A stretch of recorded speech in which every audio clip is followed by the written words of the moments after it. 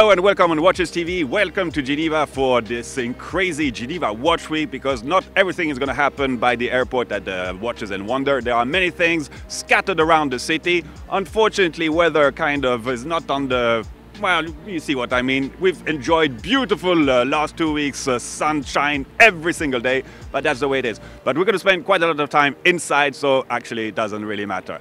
We're starting off our coverage, which will be quite extensive, with the interview of Mr. Biver and his son, who will come back, who will explain to us a little bit more what is their project behind their brand. Let's join them now. Today we have the pleasure of having both Mr. Biver, Senior and Junior, with us, because a few weeks ago we heard about the new project and we want to know all about it. So please tell us a bit more. Pierre, will you start or shall I start? You start. Priority to the elders. If I start, I never stop. Could happen.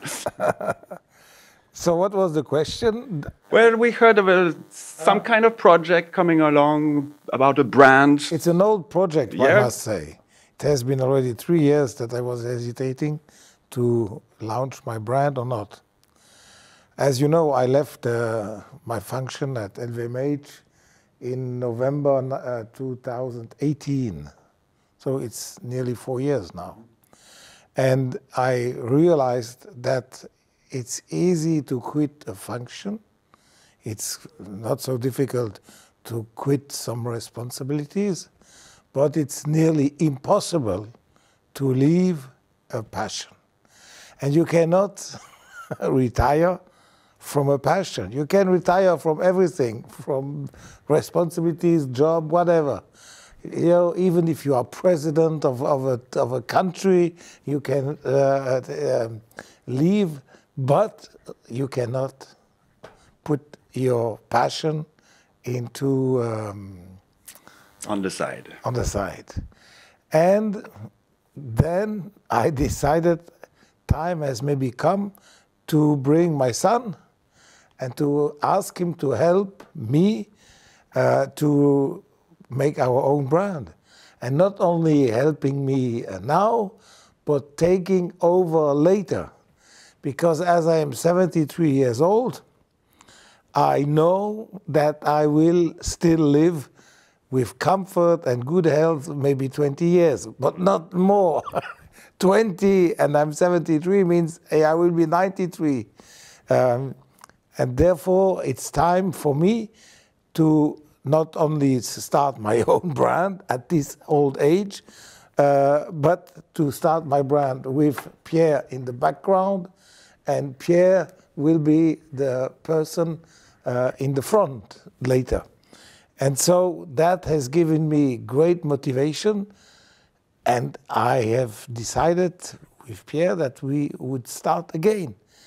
And now that we have started again, I am dreaming about holidays, about skiing, about the sea, going to Saint-Tropez. You must be very happy to hear this, no? Hopefully I can get a lot of holidays too. Look, might want to join the company. Looks nice. Yeah. So that's the story.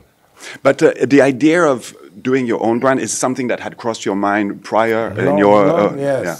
Okay, so it was yes. kind of not the ultimate goal, but it was something that was already existing a little bit. Yeah. You know, I started as an independent, more or less, when I bought Blancpain. And I bought Blancpain for 21,000 Swiss francs, which means there was nothing there. You cannot pay 21,000 Swiss francs if there is a factory. If there are machines, there was nothing. We just bought the right to own the name. So we bought the rights of the name. The name Blancpain has been protected by us, by me, in, I don't remember, I think it was September, October 1982. And we started to produce the first watches in June 1983. So we were independent. We were not only independent, but we were very weak. We were not existing, even if the age of Blancpain. But you had the support of strong partners also. So we had a partner called Piguet, and Piguet was a very strong movement maker in those days, extremely strong even. And together with Jacques Piguet, we decided to develop Blancpain. But when you start developing from zero, even if you can have movements from Piguet, you are like an independent. We were, by the way, independent. And therefore, today, I feel that I'm back 40 years before, because it is exactly 40 years that we started Blancpain. So I feel myself again in the shoes of 1982. And at my age, to feel suddenly back to 1982 is great. Of course. And I enjoy the trip. So what is what are the kind of the core values or the ethos of the brand that you're establishing now? It's everything that I couldn't do before, which means it's the extreme quality. Quality above everything. The quality is the most important element that we have to master. You know, quality, that is close to eternity. And Mr. Gucci, he said, long after the price is forgotten, quality is still there and remains, which is very, very true. So quality is our first concern. We want to master the invisible, mastering what people cannot see. That means, for me, that's luxury. I could never do it because we always had constraints of prices and market analyzers, and we said, but if the customer cannot see, he will never buy. Why would the customer pay for something he cannot see? In fact, it's the soul, and the soul is constantly invisible, and there is no problem to paying for the soul. Now, that is the most important element in our brand. It's the mastering of the invisible. For instance, all the screws must be black polished. And if you have 75 screws in a movement, we need 75 times 35 minutes to black polish the screws, etc. So there are many elements that the customer, the watchmaker, will see when he's in the service department. He will see the problem. But even if customer cannot see, that's what we want to do. And you, Pierre, of course, I mean, you've been surrounded by watches since you're a kid, but you've also worked recently in more in the vintage world of watches. What do you bring into this project with your perspective? I think, first of all, put aside that experience in the world of vintage watches and in auction houses. I think there's a real complementarity in the sense that my father brings a lot of experience, a lot of baggage, a lot of knowledge on the industry, and I might bring something a bit more youthful, a bit more flair, a bit more excitement, optimism. So then there's already a strong complementarity in that sense. And then coming from part of the industry where he's never really worked, he's more been an actor as a collector rather than as watch expert or selling vintage watches. I think I can bring an interesting perspective on what are the needs, wants of collectors of today, how the market, how to maintain value on the secondary market, how to develop all that aspect of a brand, which today is becoming really important, especially for independent brands. Mm-hmm. I understand the philosophy, but then when you transform that into design, which way are you going to go to? We called it contemporary classic. Yeah, or neoclassic. Classic is for sure, it will be classic, but with a touch of modernity. In other words, in art, you call that neoclassic. It will not be totally disruptive. You could also have a disruption. The disruption, we did a lot when I was at Hublot. So we are not going to repeat. And for me, disruption belongs to what we did before. Now it is more sophisticated. It is modernity, but classic. And it means we're going to take all the materials, all the technology of today and even tomorrow, and study how can we introduce it in our classic without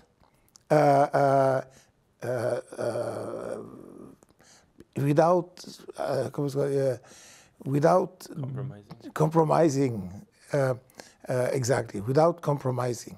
So it's a very fine way to find what can we done, how can we use, is that enough, is that too much, and that is what we are going to work. And very concretely, at what stage of the project are you now, and what are the next steps? I think we're very early in the project still. We're still kind of building up what is the project is going to be like. We have a clear plan in mind, and now it's just about making it happen, meeting all the partners we need to create our brand, to create our environment, recruiting some staff, and just building up all this structure, which is gonna just take life hopefully in the next year. And physically speaking, I mean, there are places in Switzerland that are marked with this kind of watchmaking that you are going after. So do you know already where you're going to establish yourself? Yes, we have a few options. We might choose the option close to Nyon. The village is called Givra. And we have a hospital there, very famous. The Genolier. Genolier. Yeah. So it's next to Genolier, more or less. Okay, with the kind of a nice view. The right? wonderful view on the lake. You have really the impression you are. It's a postcard, yeah. And there we have found an old farmhouse of 800 square meters where we could move and have our atelier and our office. Which is quite a good place because it's between Geneva. You have access to La Vallée de Joux quite easily, Lausanne. So generally speaking, to bring people in, bring new talents, but also watchmakers from La Vallée de Joux, it's very convenient. And kind of my final question. I mean, obviously we're talking small quantities. Do you already set yourself kind of objectives? Yes, we have. The objective is first year to produce 50 watches. 50? 50. Okay, well, that's already not that bad. I mean, considering the level of quality that you're looking after. Number one, and considering the difficulty to produce a minute repeater with a tourbillon, with the mini micro rotor, it's not so easy. And okay, so that's what you want to start with. Hammers, yes. Yeah. This is the first. Yeah. That's right. The first product. Of course, why not? And we project the first watch to be delivered to a customer by mid-February next year, which is in less than 1 year. Yeah, that's because we are already quite ambitious. Yeah, and we hope to be able to deliver 30 pieces next year.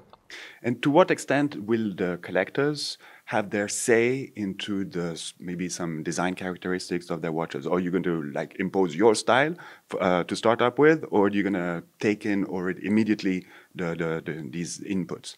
We will have our own style first, and then as the customer is king, we used to say. And if he is king, he will have the possibility to choose a variation from the standard. So we will be open to special requests of the customer. But we will have, of course, both. We will have our own taste, which we will suggest. And then if the customer really wants it different or wants it to be done in platinum rather than in steel, we can always study this, and we will be open to special customers' desires. Mm-hmm. But if I understand well, it will be only one model to start up with. You're not coming with a collection or thing. No. No, it's okay. We'll have one model, but maybe this model will be presented in 3 materials or 4 materials, and with maybe 5 different dials, which gives finally a large variation, but it's always the same case and always the same movement. I understand. And sorry. So for you, I mean, it's a new and I guess quite exciting challenge. How do you live this? How do you experience this? Super excited, super happy. You know, every day you work, you're happy to wake up in the morning, work with your father. It's a real privilege, especially having a father like mine with so much experience, so much knowledge. It's not always easy. You have to live up to the expectations and the standards, but it's a great learning curve, and I couldn't be happier than being here. He's my mentor, he's my teacher, in addition to being my father, and dynamic is really, really nice.